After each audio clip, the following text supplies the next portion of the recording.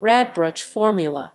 The Radbruchsche Formula, German, Radbruchsche Formel, is a theory of law which was first formulated in a 1946 essay by the German law professor and politician Gustav Radbruch.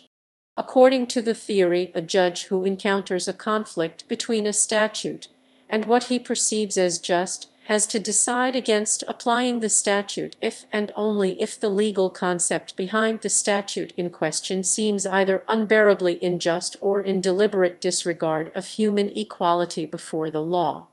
Radbruch's formula is rooted in the situation of a civil law system.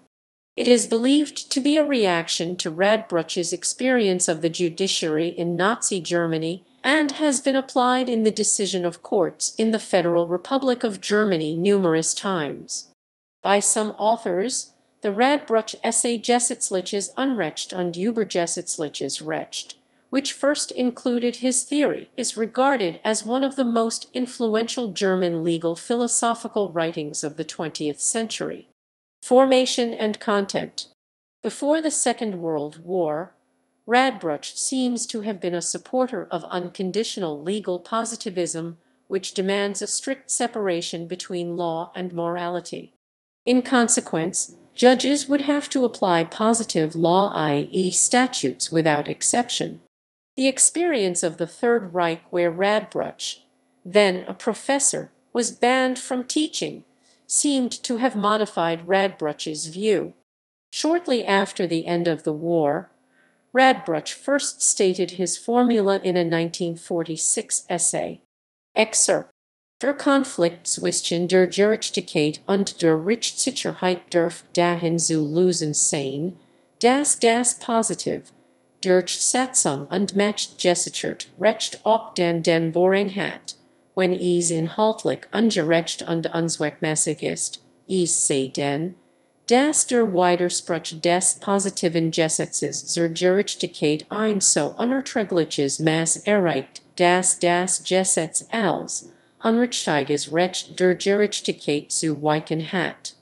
Es ist unmöglich, eine scharfe Linie zu ziehen zwischen den Fallen des gesetzlichen Unrechts und den trotz unrechtmäßigen Inhalts dennoch geltenden Gesetzen.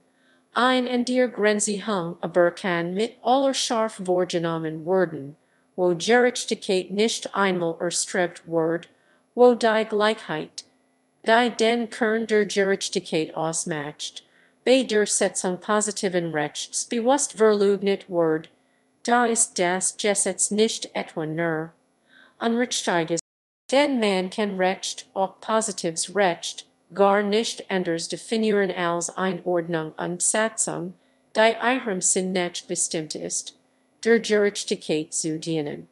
Excerpt translation. The conflict between justice and the reliability of the law should be solved in favor of the positive law enacted by proper authority and power, even in cases where it is unjust in terms of content and purpose, except for cases where the discrepancy between the positive law and justice reaches a level so unbearable that the statute has to make way for justice because it has to be considered erroneous law. It is impossible to draw a sharper line of demarcation between cases of legal injustice and statutes that are applicable despite their improper content, however.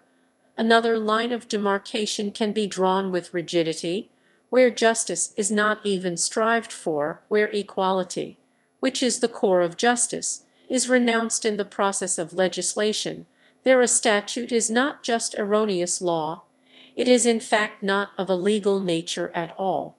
That is because law, even positive law, cannot be defined otherwise than as a rule that is precisely intended to serve justice. Radbruch restated his concept in the book Vorstuhl der Rechtsphilosophie, published posthumously. Reception in court. Both the German Federal Constitutional Court and the Federal Court of Justice have applied Radbruch's formula numerous times. Its first court appearances were in cases concerned with National Socialist crimes. The defendants in those cases argued that, according to National Socialist statutes valid at the time of their actions, their deeds were legal.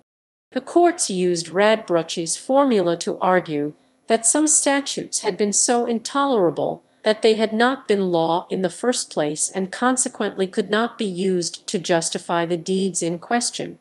More recently, the Radbruch formula reappeared in trials against East German soldiers ordered to protect the inner German border. References